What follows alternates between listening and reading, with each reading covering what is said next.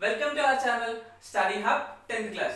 So friends, today we are going to discuss about the topic Fundamental Theorem of Arithmetic. Fundamental Theorem of Arithmetic. What does the statement say, friends? Every composite number can be expressed as the product of prime numbers. Every composite number can be expressed as the product of prime numbers. So friends, I hope you have understood that every composite number can be expressed as the product of prime numbers. So how we are going to express composite numbers as the product of prime numbers? Let us check with an example. So let us take 210 as an example. Let us try to factorize this. I know I should explain what is a composite number, what is a prime number, what is prime factorization, and why we are learning all this. I will explain you in detail. But for now, let us check what is fundamental theorem of arithmetic and what is it saying composite number can be expressed as a product of prime numbers. Let us factorize this one. See friends, 210 we can write it in the 2 multiple. 2 into 2 ones are 2 and 1 is not divisible by 2, so we take 0, and what is remaining? 10. 2 5s are 10. Okay friends, now 105 we need to factorize, means we need to reduce it into simplest form of numbers, friends. 105, how we can solve? By using 3. 3 3s are 9, and what is remaining? 10. 1 after 5, 15. 3 5s are 15. And friends, 2 into 3 we have already got 35. We can write as 5 into 7. Friends, do you understand? 210 we have reduced it to simplest terms like 2 into 3 into 5 into 7. Just multiply with me. 2 3s are 6. 6 5s are 30. 37s are 3 7s are 21 and 0. 210. This is what the fundamental theorem of arithmetic explains, friends. That every composite number, I will explain you what is a composite number, what is a prime number, how we are factorizing. I will explain you all in detail, but just for now, try to understand the statement, friends. 210 is expressed as 2 into 3 into 5 into 7. See friends, is there any necessity, like is there any rule that we need to write it 2, 3, 5, 7? Let us check it in a different way. 210, I will solve. See, when I see 210, I get into mind 3 into 7. So I can write 3 into 70. This is also a type of reduction, friends. We have reduced it. And 70, what I can write? 5. 1s are 5, 20. 14. 3 5s are 15. 15 into 40, 210. And 3 into 5 into 14. We can write 2 into 7. Friends, do you find any difference between 2, 3, 5, 7, 3, 5, 2, 7? Is there any difference? Yes, there is a difference, that the order of the prime numbers, I call them as prime numbers, and I am going to explain you why they are considered as prime numbers. But for now, see, the prime numbers, the numbers are same. 2, 2, 3, 3, 5, 5, 7, 7, all are same. But what is the difference, friends? The order. The order of them is different.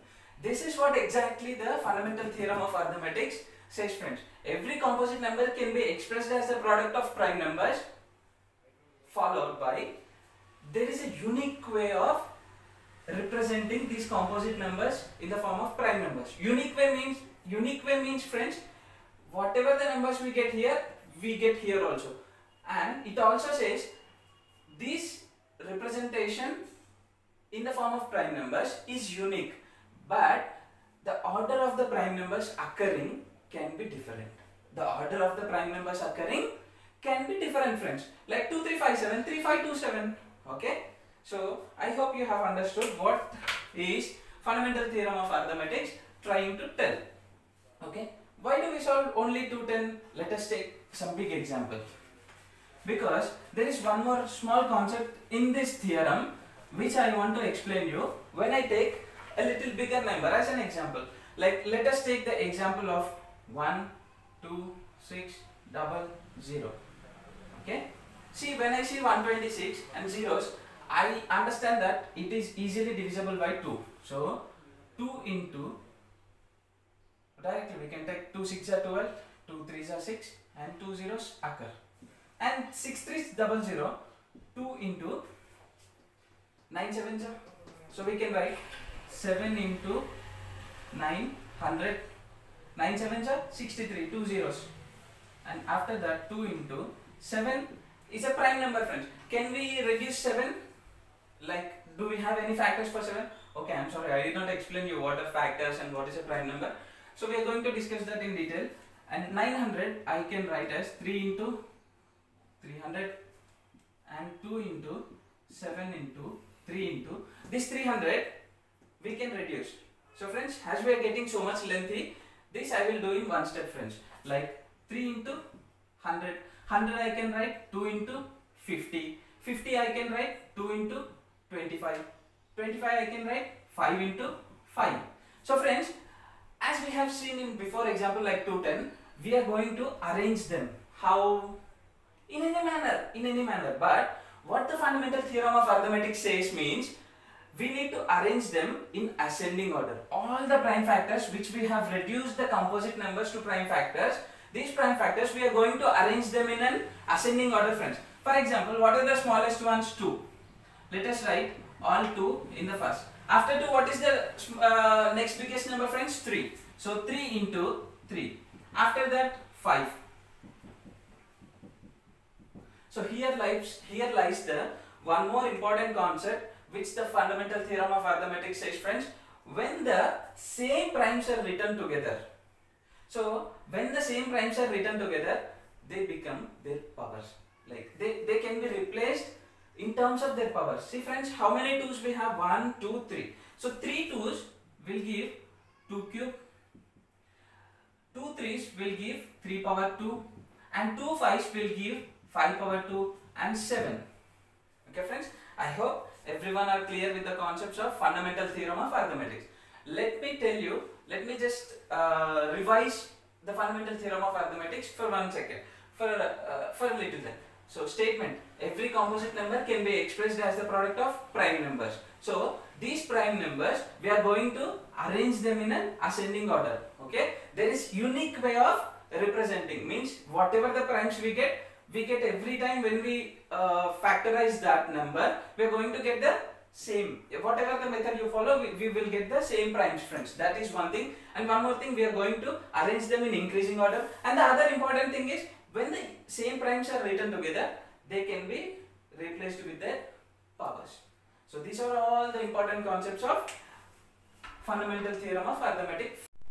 So now let us discuss what is a prime number, what is a factor, and what is a composite number in detail. So what is a factor? A factor, if a number, let us take a number x. So if a number x is divisible by z, let us consider x is a number and it is divisible by z, then z is considered as the factor of x. So let us consider a number x, and if the number is divisible by z, then z is considered as the factor of x. If we take 12, 12 is divisible by 2. So 2 is we can say 2 as a factor of 12. If we take 12 again, 12 is divisible by 3. So 3 is also a factor of 12. Let us see what are all the factors of 12, because 12 is divisible by 1, 12 is divisible by 2, 12 is divisible by 3, 12 is divisible by 4, 12 is divisible by 6, 12 is divisible by 12 itself. So let us check, friends. So 12. In one table, we can write 1 12s are 12. Okay. Next, after 1, 2. If we take 2, 2 6 are 12. So what does this 2 into 6 means? 2 into 6 12 means 12 is divisible by 2 and 12 is also divisible by 6. Next, after 2, if we take 3, 3 4s are 12. Again we get 3 4s are 12. So 12 is divisible by 3, 12 is divisible by 4. So 3, 4 are also factors of 12. So try to understand it easily, friends. All the multiples, when multiplied, if they give the number, so they will be the factors of that number. See, now the factors of 12 are 1, 2, 3, 4, 6 and 12. These are all the factors of 12. See, 12 is divisible by 1, 12 is divisible by 2, 12 is divisible by 3, 12 is divisible by 4, 6, 12. Okay, let us take one more example so that you will understand in detail, friends. Let us take 18 as an example.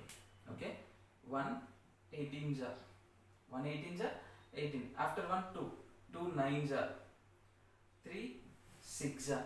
After 3 4. If we take 4 table, do we get 18 in 4 table? 4 4s are 16, 4 5s are 20. So we don't get 18 in 4 table. So 4 is not a factor of 18. And after 4 5. In 5 table do we get 18? 5 3s are 15, 5 4s are 20. We don't get 18. So 5 is also not a factor of 18. After that 6. 6 3s are 18. But we have already got 3 into 6. So 18 factors we get 1, 2, 3, 6, 9, 18. Okay, friends. Now let us learn prime number, friends. What is a prime number? A number which have only one and itself as a factor is called a prime number. So what is a prime number? A number which have only one and itself as a factor are called prime numbers. Let us see, friends. Let us take 3. So we have already understood what is a factor. Okay, 18 we can write 2 into 9. So 2 and 9 are factors of 18. Okay, 3 we can write 1 into 3. Other than that, is any other operation possible, friends, for 3? No. So for 3 only 1 and 3 are factors. So the statement a number which have only one and itself as factors. So now 3 has only 1 and 3 as its factors. So 3 is a prime number. Let us take one more example, friends. Let us take 11. 11 we can write 1 into 11. Can we do any other operation? 1 into 11 is 11. Can you simplify 11 into the product of any two other numbers? No, not possible. So 1 and 11 are factors of 11. So 11 is a prime number because this number have only one and itself as prime numbers. So let me give you, so I think you have got a good clear idea of what are prime numbers, and let me give you some examples of prime numbers. 2, 3, 5, 7, 11, 13, 17, 19, 23, 29, so on, friends. We have so many prime numbers. So prime numbers. One more thing, friends. Prime numbers, these cannot be expressed as multiplication of other two numbers.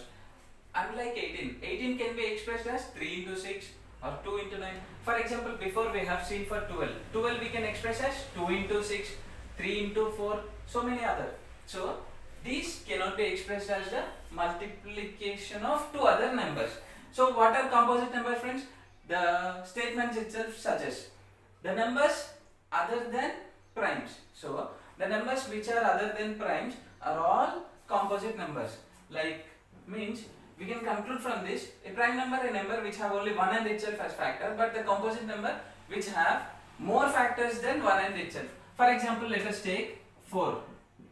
4 we can write 1 into 4 and 2 into 2. So for 4 we have 1 and 4 and 2 also as a factor. So 4 is a composite number because it have more factors than one and itself. So let me give you examples of composite numbers. See, write the numbers, just keep the prime numbers. So 1 we are not going to take it as a composite number, friends. 1 is not a prime, not a composite. So 2, 3 gone. What is remaining? 4. 5 gone. 6. 7 gone. 8, 9, 10. After 11, 11 gone. After 11 we have 12. And 13 is a prime. So we have 14, 15, 16. See, friends, for every one, if you take 6, we can write 1 into 6 and again 2 into 3. So more factors than 1 and itself. 8. We can write 1 into 2, 1 into 8, 2 into 4, so more than 1 and itself. 9. We can write 1 into 9, 3 into 3. 10. 1 into 10, 2 into 5. 12. 1 into 12, we have already seen for 12h. Okay, 14, 1 into 14, 2 into 7, 15, 1 into 15, 3 into 5, 16, 4 into 4, and 2 into 8, 1 into 16, so more factors. So these are composite numbers. So friends, factor, prime numbers and composite numbers. So all this we are going to use in prime factorization. So this is the topic, finding HCF and LCM using prime factorization. So this is the very important concept of this real numbers topic, friends, which we are going to discuss in our next session. Thank you for watching. Please do subscribe, like and share and encourage us. Thank you so much, friends.